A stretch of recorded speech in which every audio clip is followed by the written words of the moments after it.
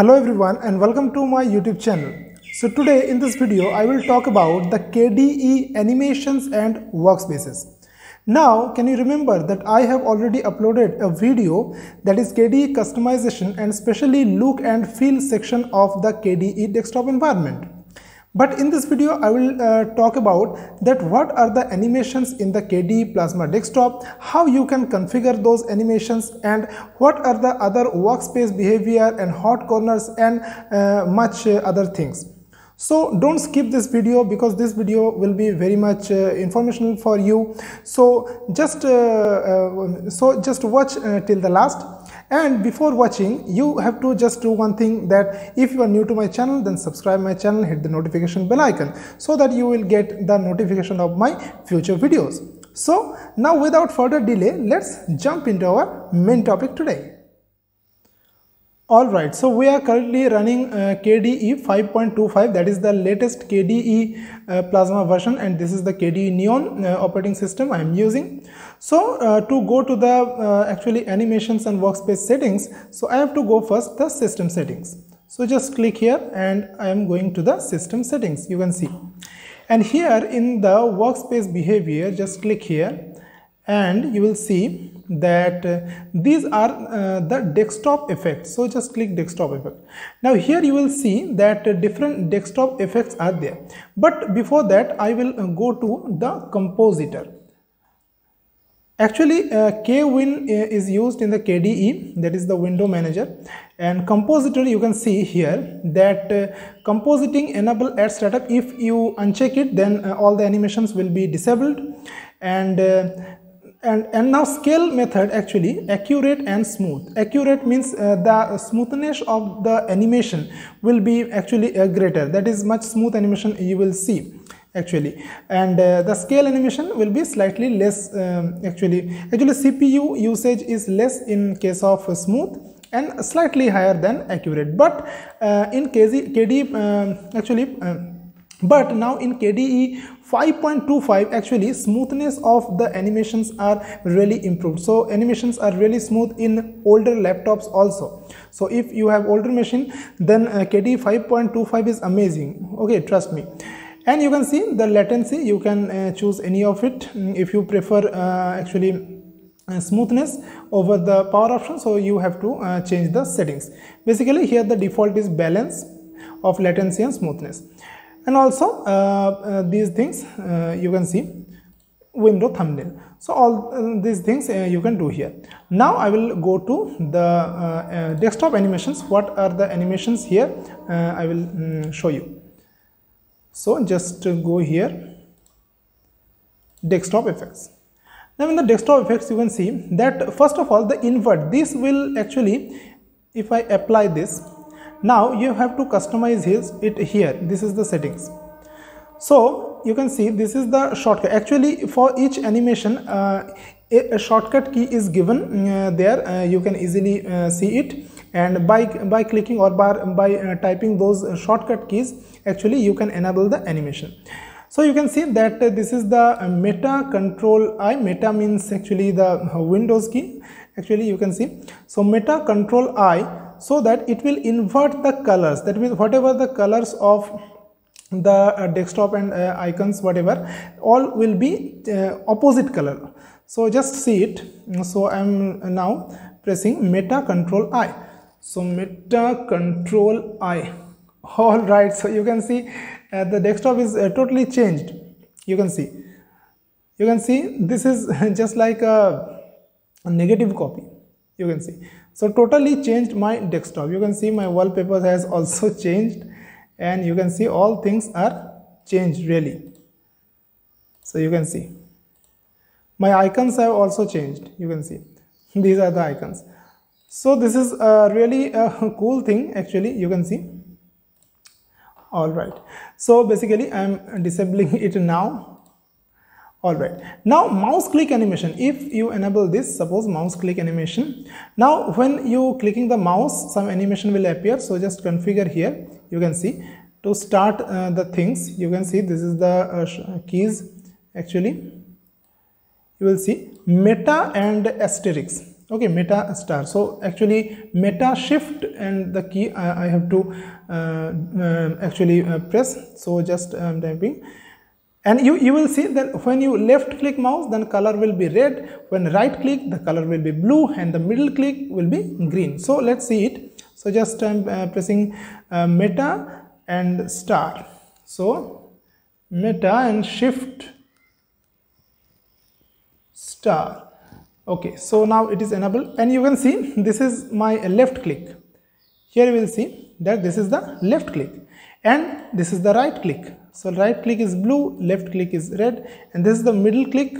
This is the actually green. So this is really nice animation. Actually this animation may be helpful for you to actually create a tutorial, a video tutorial for the Linux system also. So that's all. So I'm disabling it right now. So now another important animation you can see. Now this is the track mouse. This is not that much helpful, okay, but you can enable it, you can try it. And also this is snap helper. This is not much that of thing. Actually when you actually resizing some window, it will show you the center. You can see a cross mark. This is all right. And now looking glass, actually this will be a magnifier glass. Now magnifier, this is actually a magnifier, and you can actually configure it from here also. Now you will see that this fall apart, this is a really cool animation.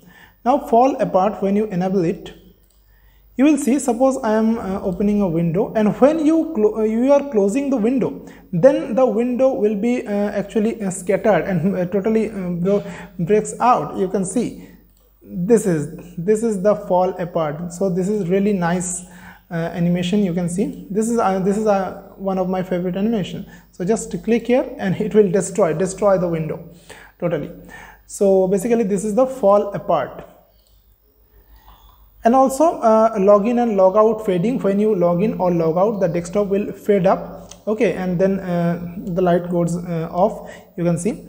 And now another important animation, you can see these are already default, by default it is enabled, and this is not much good animation, and you can see translucency. Now wobbly windows, this is actually a very good. So wobbly windows, when you enable it, you can see now if I move this window, so some webbiness you can see, it is actually distorted, actually deforming it. And you can also change the wobbiness from these settings. So configure the wobbiness. Suppose I am giving the maximum wobbiness and then apply. So you will see, oh my god, so you can see this is the much wobbiness you can experience basically. So this is really a nice effect, and I very much like it, this wobbiness effect. And now actually some advanced settings are there also to you can adjust the stiffness and drag and move factor. So I'm disassembling it rightly. Okay, so now basically I have this magic lamp behavior, that means to minimize the windows. Default is squash, and this is the magic lamp, and you can see this is really a smooth animation. All right, so you can see this is the magic lamp animation to minimize and maximize the windows. Also you can actually change the animation duration.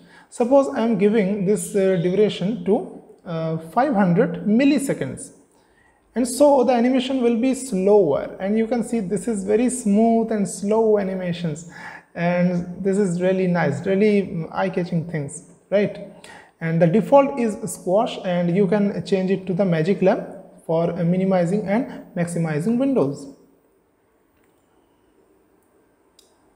So all things you can do that. Squash, this is the default. You can see this is the default maximizing and minimizing effect.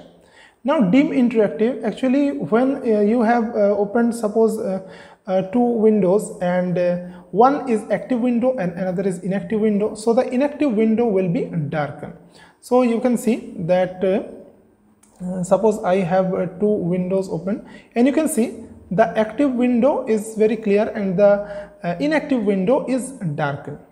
So this is the dim inactive effect. Now slide back, this effect I really like pretty much personally. Slide back is really a cool effect. Suppose you have two windows open, and when you switch one window and another, so the another window will be slipped back, will go back in a really nice animation. Now I am showing you currently.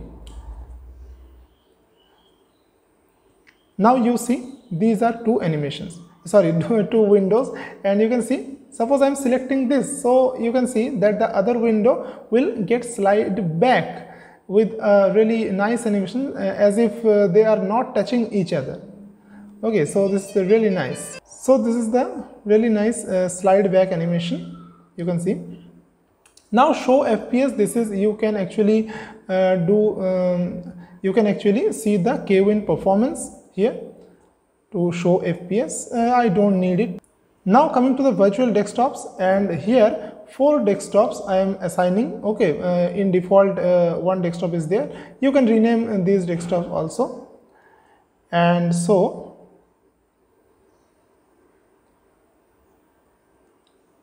now you can see, now I can actually change something. Now you can see in the panel you can easily switch these virtual desktops, and this is the slide switching. This is the slide switching, and this is very smooth animation and very effective.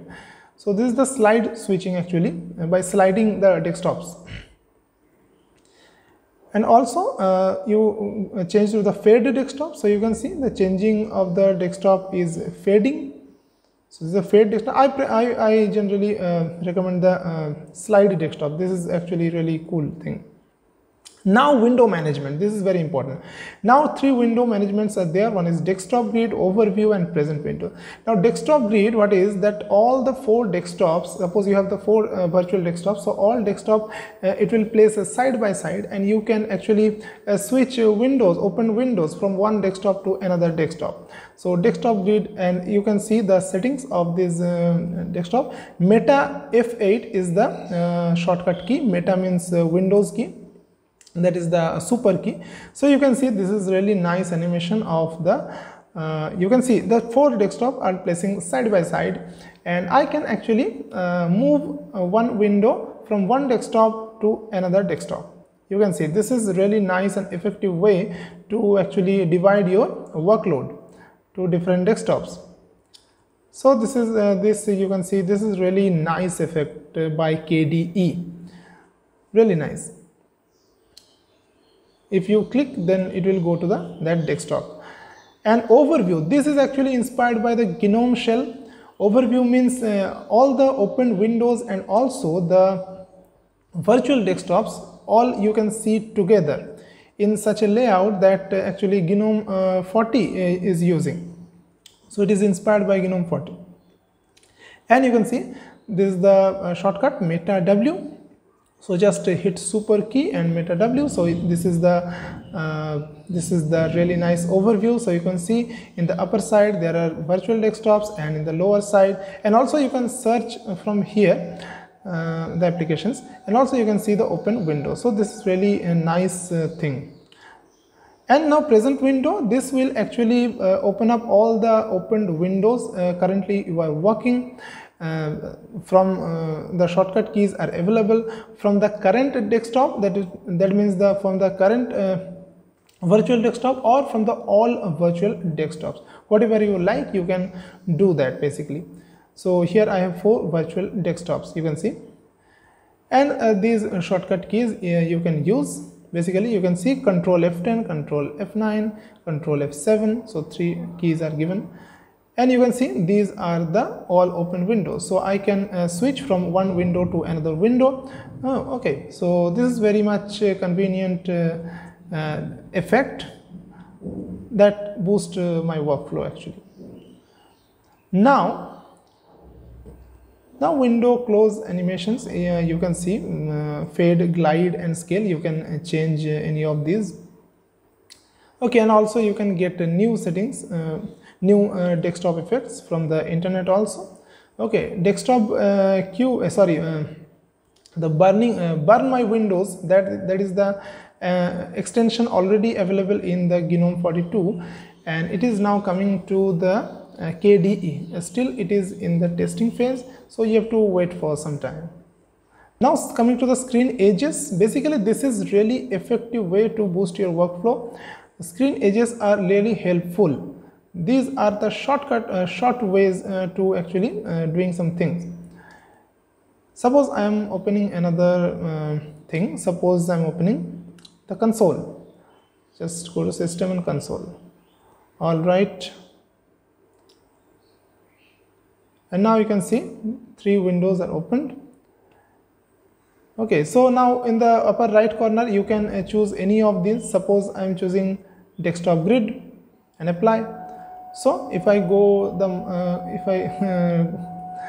over the mouse with the upper corner, so you can see the so really nice this is actually. Now this is the overview. I can set the overview. So if I actually move the mouse cursor to this, so you can see the overview. So basically you can actually assign anything, what are the available options you have in the hot corners, or you can say this is the screen edges. So this will really help you to actually doing some work. KRunner is really a good thing actually. KRunner is actually when you type something without opening anything in the desktop, so it will open the KRunner and it will search for everything, that is everything, the settings, the applications or the files. It will now I am typing suppose Firefox here, Firefox, and you will see that options are available here. So without opening anything, I just type in the desktop and the search results will be given by KRunner. So this is called KRunner. This is really effective tool of the KDE desktop. Alright, so basically this is the video all I have today.